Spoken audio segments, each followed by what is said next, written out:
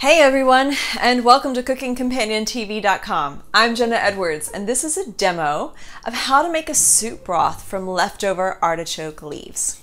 So, you've done the dirty, gritty work to remove all the woody and dry parts from your artichoke globe. The outer leaves are stiff at the tip, but they're meaty at the bottom, and those won't go to waste here. So clean all your leaves in a water bath, just like you were doing any sort of other green or lettuce, and add them to a soup pot. Pour in enough water that they're covered by about an inch, which will be difficult to gauge because the leaves float, but do the best you can.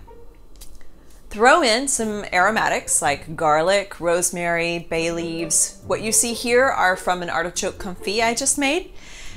And you're gonna let all this boil for 20 to 30 minutes until the meat on the leaves is soft and edible. And you should be able to easily scrape it off with the bottom of your teeth. And by the meat, I mean it's like kind of some white stuff that's like where the leaf attached to the artichoke globe. And you can boil this down even further to concentrate the flavor.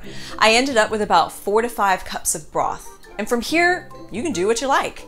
You can and should eat the leaves with the meat still on it, or at least just the meat on the leaves.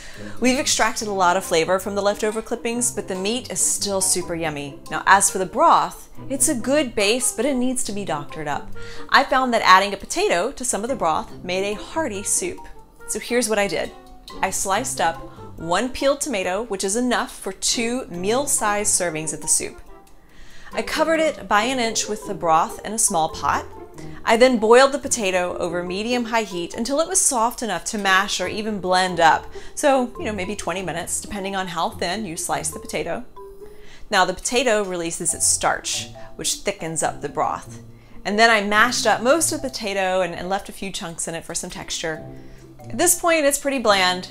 If you wanted to stop here, I would add in some aromatics like bay leaves and more garlic and rosemary and salt and pepper, maybe some lemon juice, but I just made artichoke confit, so I have these beautiful soft globes and lots of flavorful oil. So I serve up some soup and then place half a confit artichoke with a couple healthy tablespoons of the confit oil.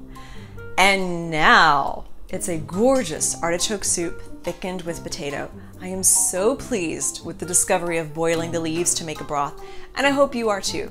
Enjoy those artichokes, my friends. Get the ingredient suggestions in the description below or at cookingcompaniontv.com/artichoke leaf soup. Give this video a thumbs up if you like it. Check out the artichoke confit if you haven't yet, and subscribe to this channel for more demos just like this. I'm Jenna Edwards, and thanks for watching.